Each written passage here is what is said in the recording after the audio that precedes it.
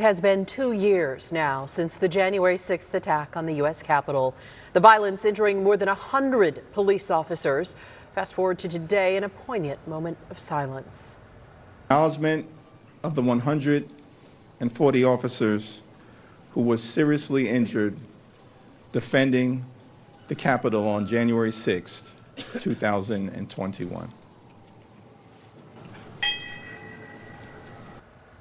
In the 2 years since the attack, hundreds have faced charges for their roles, but still hundreds more have never been identified. Just hours ago, an Arizonan was honored for his role in keeping democracy in place following that attack.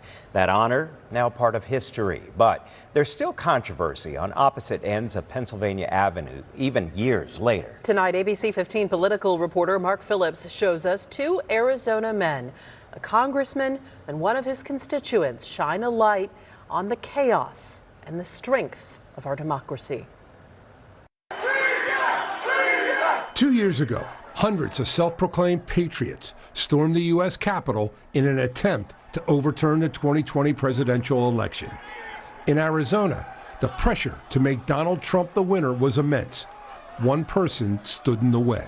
You are asking me to do something against my oath, and I will not break my oath. Arizona's Speaker of the House, Rusty Bowers, did not yield to the pressure.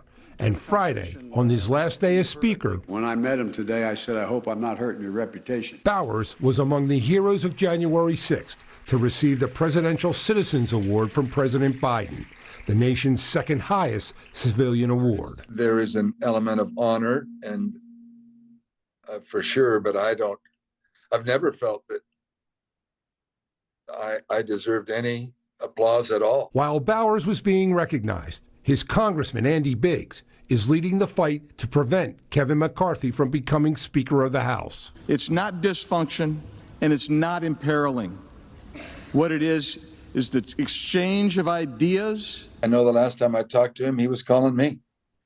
That was 2 years ago today, to ask me to sign on to that Fincham thing, to going to the vice president, asking him not to certify us.